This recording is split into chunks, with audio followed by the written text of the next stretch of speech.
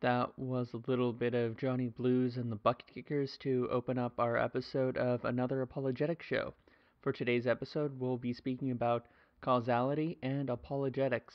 Some of the questions we will be covering include: what is causality? How does it differ in metaphysics from physics? What kind of causality are there? And finally, how can apologists utilize it?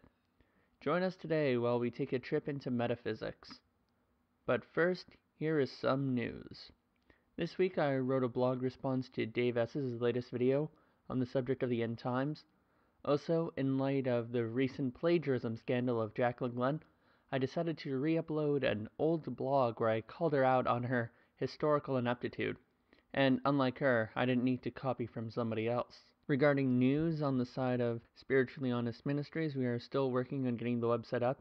For those of you who may not have heard, Christian Anarchist, the Holy Spackle, and myself have been working on getting a blogging site devoted to all things Christian up and running. This website will feature various topics on things related to Christianity, such as movies, music, apologetics, and various other topics we could come up with. When the website is finished, we will set up a Patreon, and you could help us by donating to us. Until then, please feel free to join us on our Google Plus community page. The link will be in the description bar below, and now we return to the main topic at hand. Today, generally, we think of causality as being mechanical. That is to say, we have one object exerting its force onto another object to produce some kind of change that we call an effect. This understanding of causality was not always the view. In Europe, this view started to develop with the Renaissance, and started to overtake older Aristotelian ideas of causality, which I will explain later. This change did not bury the old Aristotelian of causality, though, which still lives on today in some scholastic philosophical circles, and which I hope to reinvigorate in apologetical discussion. To quote Walter Ott, card-carrying Aristotelians were hardly swept off the face of the earth by the attacks of Descartes, Galileo, and the rest. Even in Britain, at the very end of the 17th century, for example, we find John Serjeant, Locke's indefatigable critic, defending what is in many respects the scholastic view. So, what is the Aristotelian view that many clung on to? For Aristotle, causality is more about explaining the existence of something, and less about reducing it to some mechanical chain of bodies acting upon one another. For Aristotle, there are four categories of causality, or as Peter Kreeft likes to put it, there are four B-causes. When it comes to the question of what something is, it can be explained by what it is made up of, what is it made into, what is it made by, and what is it made for. Respectively, they are the material cause, the formal cause, the efficient cause, and the final cause. Here is a quote from Peter Kreeft helping to explain them. The material cause tells us what is it made of.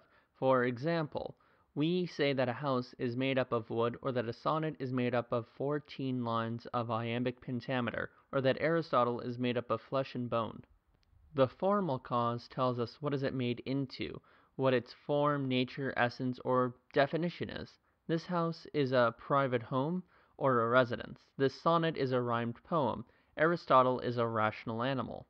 The efficient cause tells us what is it made by. The house was made by a carpenter. The sonnet was written by Shakespeare. Aristotle is a product of sex from his two parents. The final cause tells what is it made for, its purpose, goal, good, or end. The house is to shelter a family and its goods. The sonnet is to express love to the poet's fair lady. And Aristotle, like every man, exists to pursue and attain happiness through knowledge of truth, love, and of goodness. Causality, in the more modern sense that is more mechanical and relies on a conception of causality in terms of only efficient and material explanations. In physics, there is no reference to final and formal causes because physics reduces down to quantitative answers. That is, it deals with mathematically measurable properties and not the natures of things in themselves, as Bertrand Russell puts it.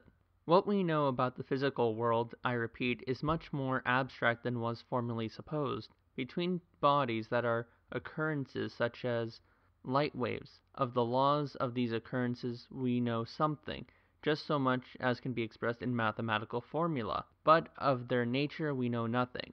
Of the bodies themselves, as we saw in the preceding chapter, we know so little that we cannot even be sure that they are anything. They may be merely groups of events in other places, those events which we should naturally regard as their effects. In metaphysics, the study of what the most fundamental aspect of reality is, causality does not need to reduce to the quantitative, but still allows for qualitative explanations. The last question to give an answer to is, how does knowledge of causality come in handy in the topic of apologetics? I maintain that they are important in distinguishing the creator from the creation. For Christians, we hold that God has full independent existence from his creation. He does not change in his own being relative to the act of creating. Edward Fazer blogs about this very topic in much better detail than I can do in this video. The blog post which he does this in, I will give in the description bar below.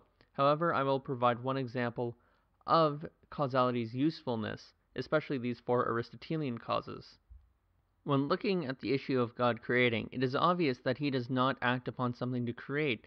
That would imply that God is an object in time that needs to act upon eternal matter.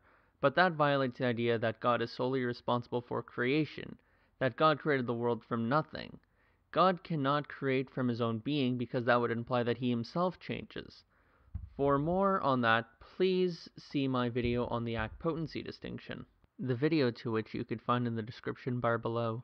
God is the creator by way of giving purpose to the universe to exist. He is the final cause of all. By way of providing that purpose, he sustains his creation in existence. For its purpose, that is creation's purpose, is to glorify God. That is creation's final cause. It has God as its creator, its efficient cause. Its nature of contingency is its formal cause, and the material that makes it up is its material cause.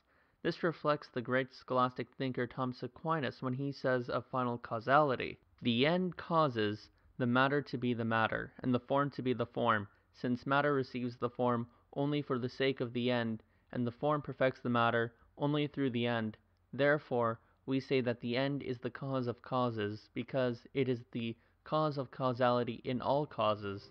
I will end the show with that. To play us out, here is an Overture by Beethoven.